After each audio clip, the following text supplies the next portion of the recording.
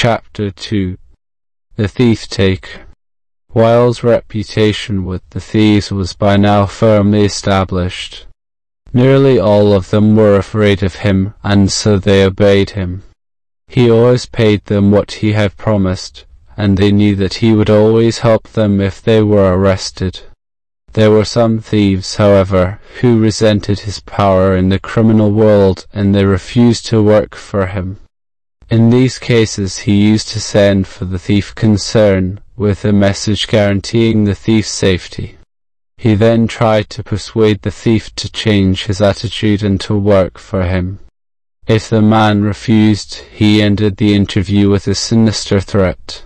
"Remember what I told you, you can come here perfectly safely, and leave here perfectly safely, and I'll keep my promise. But the next time you see me, you'll see your worst enemy." One of the ways that Wilde helped his criminal friends who were unlucky enough to be arrested was very clever. He visited them in prison and suggested that they could escape punishment if they offered evidence. A criminal who told the court about more important crimes committed by other people could be given his freedom as a reward for helping the justice system. The evidence that Wilde gave his friends always concerned criminals who had refused to work for him. He also helped his colleagues when they went to prison by making sure that witnesses against them did not appear in court on the day of the trial.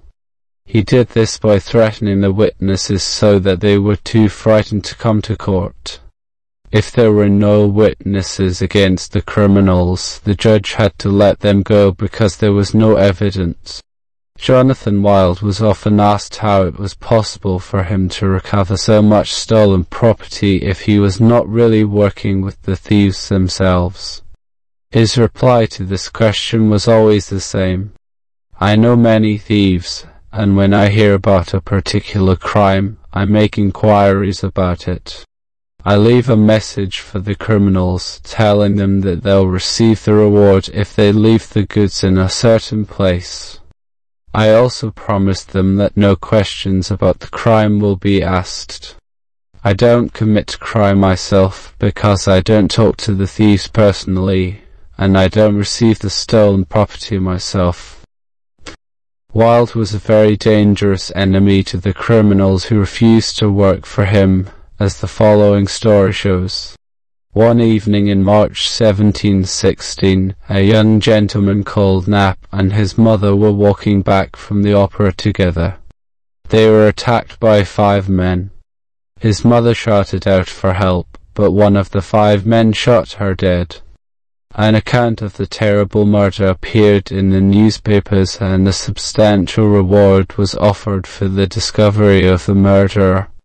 Wilde read the descriptions of the men in the paper, and when he recognized who they were, he decided to find them and give them up to the authorities. He hoped to be rewarded as a thief-catcher. Wilde heard that some of the gang were drinking in a tavern. He went to there with his servant Abraham and found one of the gang members, and took him to prison. Wilde then heard that another enemy, a man called Iris, was at a tavern in Smithfield. Once again Wilde and Abraham went to get him. The man who had been described as Iris was really Thomas Thurland, a member of the gang that had killed Knapp's mother.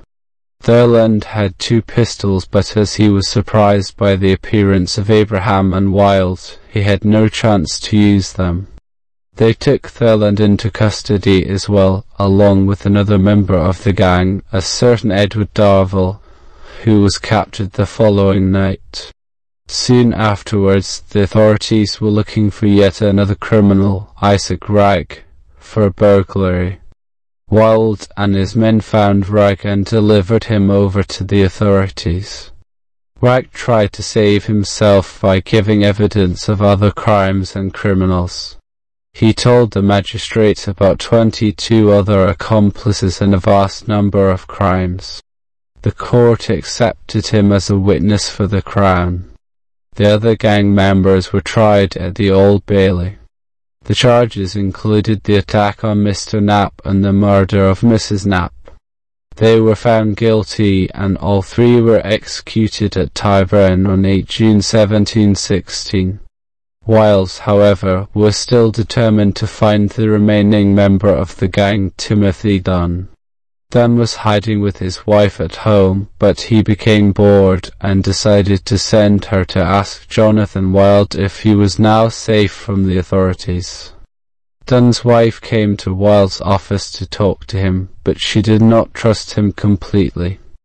Afterwards she went home a long, complicated way to avoid being followed by one of Wild's men.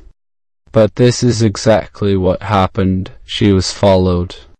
After finding out where he lived, Wild, Abraham, and two other men went to the house.